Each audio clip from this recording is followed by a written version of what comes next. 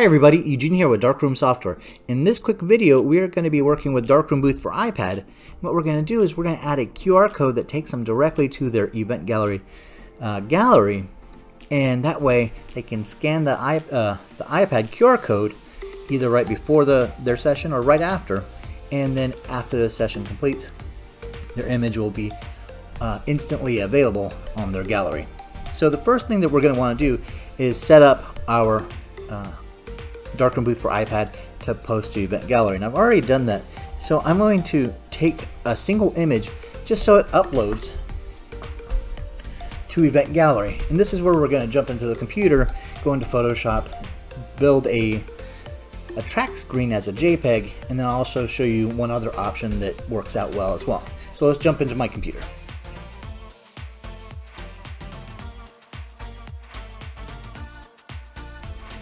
Okay, now, so we're jumping onto the desktop, and what we're going to do is we're going to open up a browser, and we're going to go to our Event Gallery page and select the gallery that we just uploaded, and we want to grab this URL right here, and we're going to copy it, and then you can go to your favorite QR code generator.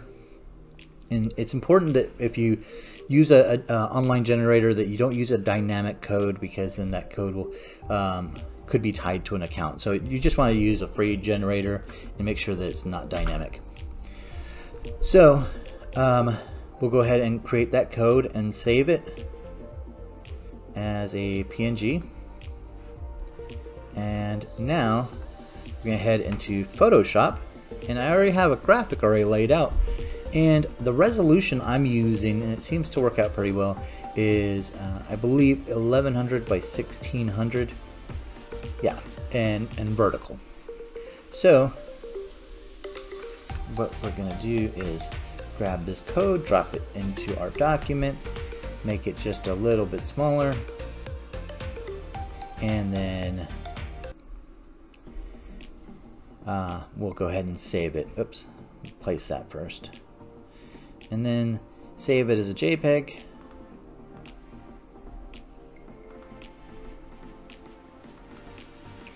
And we'll go to the iPad demo folder. Looks like I already have a folder created, so that's saved in there. Next thing that we're going to want to do is now take this JPEG with the QR code, and we're going to send it over to our iPad via email. So let me open up my email client.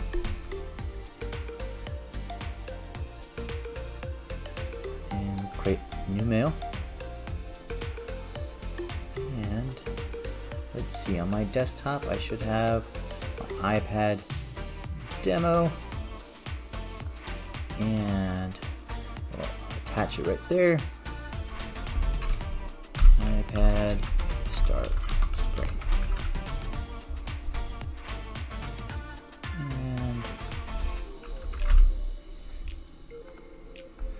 send it. So now we're going to jump back over to the iPad, and let me go ahead and start screen recording here so you can see how this works. Okay, so go to my mail. There's my file, and I'm going to save to files. And that's a good location right there. So now I can switch into Darkroom Booth for iPad. Click Edit, Next, enable a track screen, and then Files. It's in this folder right here, and there it is. So now,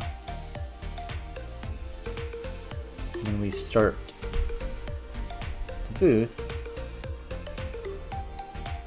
we can now scan that QR code. It looks like it might be a little bit squished. I might have to check on that, the resolution setting. We should be able to use our phone, tap on that, and see the gallery. So now when we start the session, we'll do one in black and white.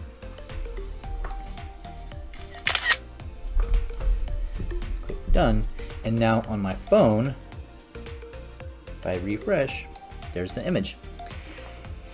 One more thing I want to show you. Let's go back into our settings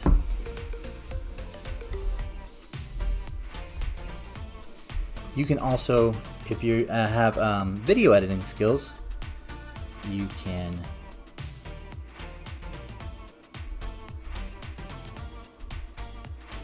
use a video as well.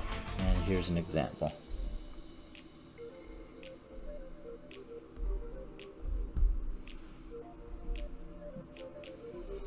So now it'll go back and forth between the QR code and saying you can scan the QR code or you can tap the screen to start.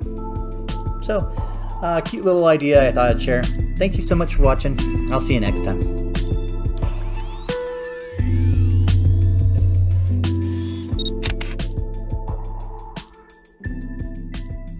Thanks again for watching. Here are a couple of videos that YouTube thinks that you might enjoy.